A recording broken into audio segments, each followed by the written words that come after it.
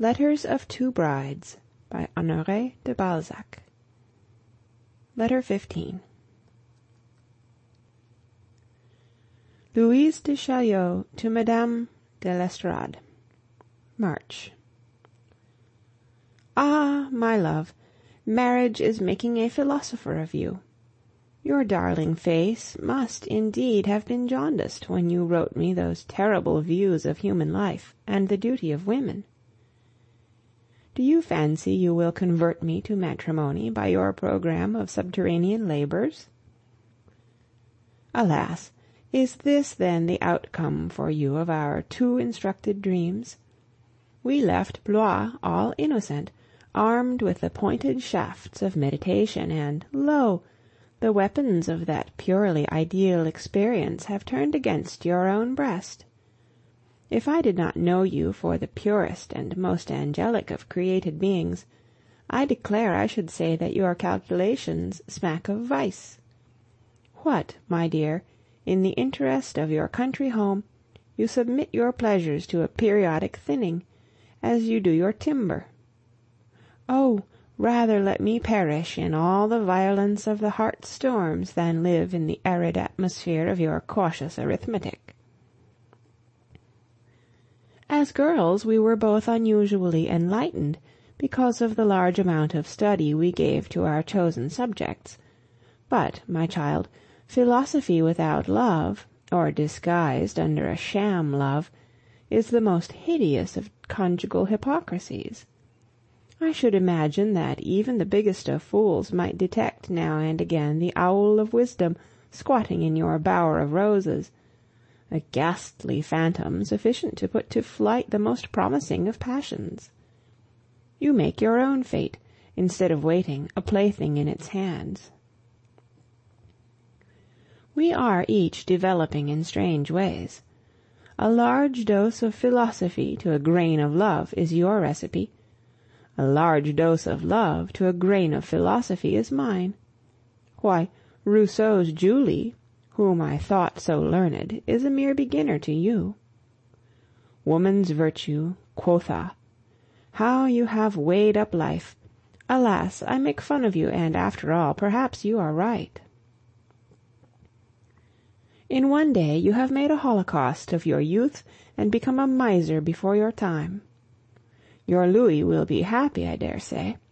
If he loves you, of which I make no doubt, he will never find out that, for the sake of your family, you are acting as a courtesan does for money, and certainly men seem to find happiness with them, judging by the fortunes they squander thus. A keen-sighted husband might no doubt remain in love with you, but what sort of gratitude could he feel in the long run for a woman who has made of duplicity a sort of moral armour, as indispensable as her stays?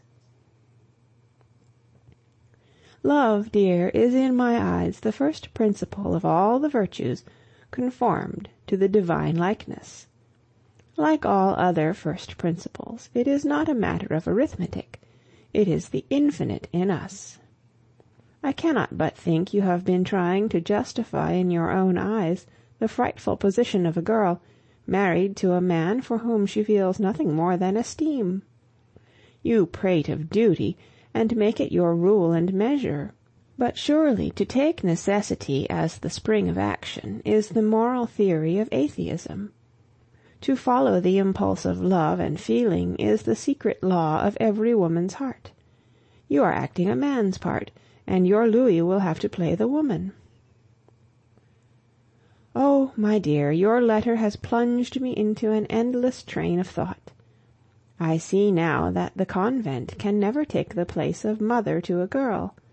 I beg of you, my grand angel with the black eyes, so pure and proud, so serious and so pretty, do not turn away from these cries which the first reading of your letter has torn from me.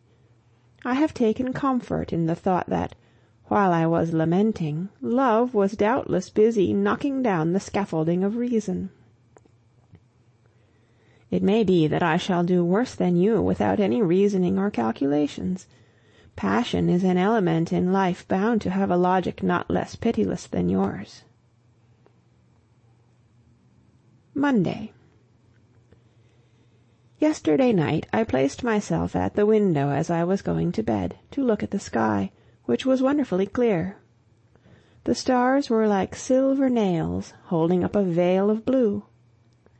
In the silence of the night I could hear someone breathing, and by the half-light of the stars I saw my Spaniard, perched like a squirrel on the branches of one of the trees lining the boulevard, and doubtless lost in admiration of my windows. The first effect of this discovery was to make me withdraw into the room, my feet and hands quite limp and nerveless, but beneath the fear I was conscious of a delicious undercurrent of joy. I was overpowered but happy. Not one of those clever Frenchmen, who aspire to marry me, has had the brilliant idea of spending the night in an elm tree, at the risk of being carried off by the watch. My Spaniard has, no doubt, been there for some time. Ah, he won't give me any more lessons. He wants to receive them. Well, he shall have one. If only he knew what I said to myself about his superficial ugliness. Others can philosophize besides you, Renee. It was horrid, I argued, to fall in love with a handsome man. Is it not practically avowing that the senses count for 3 parts out of 4 in a passion which ought to be supersensual? Having got over my first alarm, I craned my neck behind the window in order to see him again, and well was I rewarded. By means of a hollow cane, he blew me in through the window a letter cunningly rolled round a leaden pellet. Good heavens! Will he suppose I left the window open on purpose? But what was to be done? To shut it suddenly would be to make oneself an accomplice. I did better. I returned to my window as though I had seen nothing and heard nothing of the letter. Then I said aloud, "Come and look at the stars, Griffith." Griffith was sleeping as only old maids can, but the Moor, hearing me, slid down and vanished with ghostly rapidity. He must have been dying of fright, and so was I, for I did not hear him go away. Apparently he remained at the foot of the elm. After a good quarter of an hour, during which I lost myself in contemplation of the heavens, and battled with the waves of curiosity, I closed my window and sat down on the bed to unfold the delicate bit of paper, with the tender touch of a worker amongst the ancient manuscripts at Naples. It felt red-hot to my fingers. What a horrible power this man has over me, I said to myself. All at once I held out the paper to the candle. I would burn it without reading a word. Then a thought stayed me. What can he have to say that he writes so secretly? Well, dear, I did burn it, reflecting that, though any other girl in the world would have devoured the letter, it was not fitting that I, Armande Louise Marie de Chaulieu, should read it. The next day, at the Italian Opera, he was at his post. But I feel sure that, ex-Prime Minister of a constitutional government though he is, he could not discover the slightest agitation of mind in any movement of mine. I might have seen nothing and received nothing the evening before. This was most satisfactory to me, but he looked very sad. Poor man! In Spain it is so natural for love to come in at the window. During the interval, it seems, he came and walked in the passages. This I learned from the chief secretary of the Spanish embassy, who also told the story of a noble action of his. As Duc de Soria, he was to marry one of the richest heiresses in Spain, the young Princess Marie Heredia, whose wealth would have mitigated the bitterness of exile.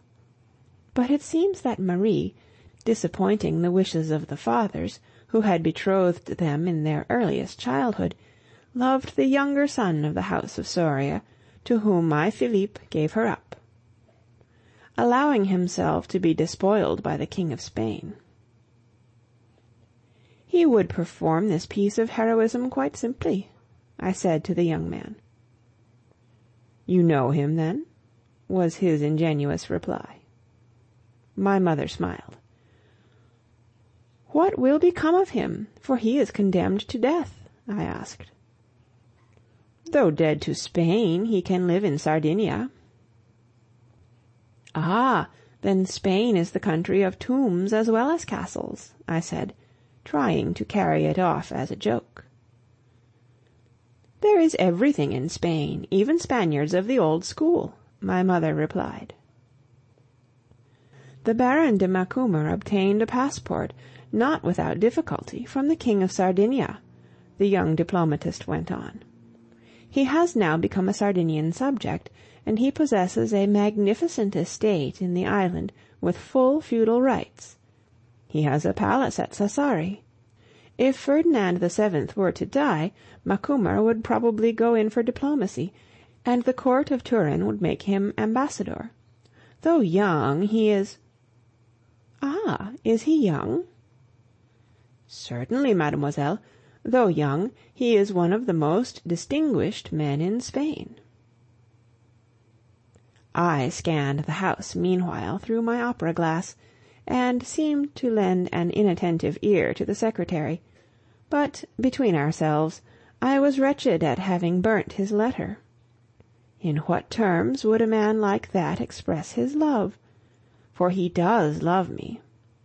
To be loved, adored in secret, to know that in this house, where all the great men of Paris were collected, there was one entirely devoted to me, unknown to everybody. Ah, Renee, now I understand the life of Paris, its balls and its gaieties. It all flashed on me in the true light. When we love, we must have society, were it only to sacrifice it to our love. I felt a different creature, and such a happy one. My vanity, pride, self-love, all were flattered. Heaven knows what glances I cast upon the audience. "Little rogue," the Duchess whispered in my ear with a smile. Yes, Renee, my wily mother had deciphered the hidden joy in my bearing, and I could only haul down my flag before such feminine strategy. Those 2 words taught me more of worldly wisdom than I have been able to pick up in a year, for we are in March now. Alas, no more Italian opera in another month. How will life be possible without that heavenly music when one's heart is full of love? When I got home, my dear, with determination worthy of a Chaulieu, I opened my window to watch a shower of rain. Oh, if men knew the magic spell that a heroic action throws over us, they would indeed rise to greatness.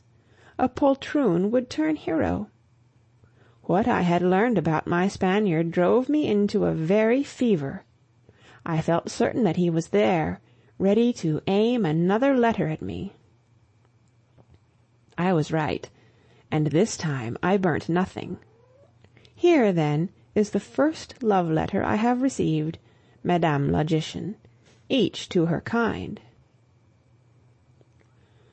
Louise, it is not for your peerless beauty I love you, nor for your gifted mind, your noble feeling, the wondrous charm of all you say and do, nor yet for your pride, your queenly scorn of baser mortals, a pride blent in you with charity, for what angel could be more tender?